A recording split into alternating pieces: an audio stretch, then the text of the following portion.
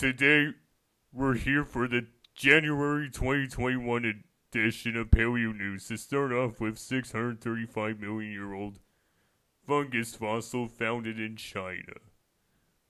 And up next is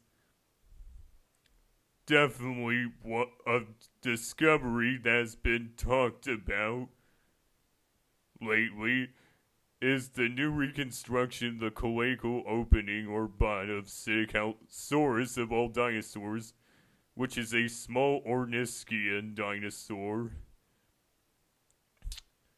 from the Liaoning formation, or from the same formation as Microraptor and Sinorthosaurus. And considering how it is already well known for its well-preserved remains of dinosaurs like Sigicosaurus and Microraptor,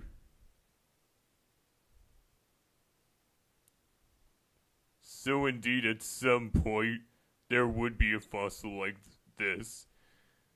And up next is a new Moroccan mosasaur with shark-like teeth named Xenodens Calmanachari.